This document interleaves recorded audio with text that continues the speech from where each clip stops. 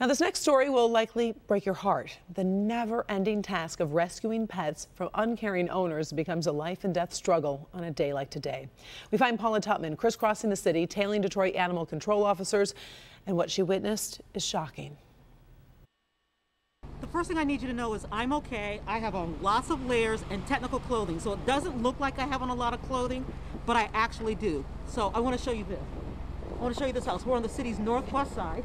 And see this house? You see all those icicles? That is because that kitchen is flooding. We're told that they can actually hear the water running inside the house. The people here left 3 weeks ago.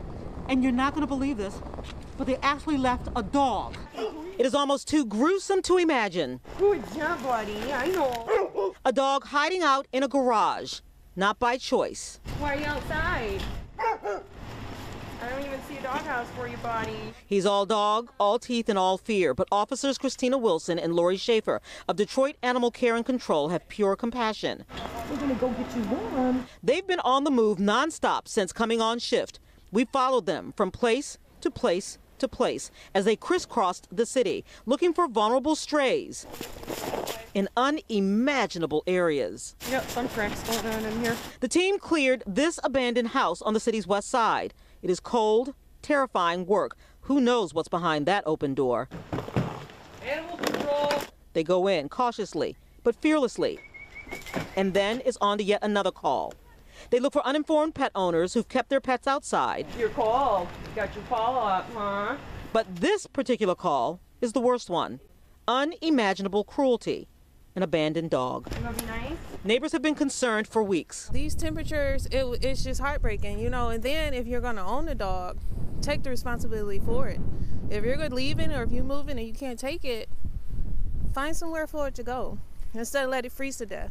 I know, you can't go in here, buddy. It's way too cold and this door's wide open. The animal control officers assess the situation. I doubt anybody lives here. Door's wide open, flooding. Way too cold for him. Look for a possible owner. And then make friends with the dog. Here's a good baby. Come on. I know that's your house, sweetheart, but nobody's here. This shivering, bone-chilling weather, only a rescue will suffice. Good job, Baba. Oh, good job. Yeah, Very good. get y'all warm. No sooner than being rescued, another call comes in. Another animal needs rescue. I know this story is absolutely unconscionable, and you ask yourself, how can people do that to animals? Well, you know, obviously everybody is not bad. Stay with us at 5 o'clock.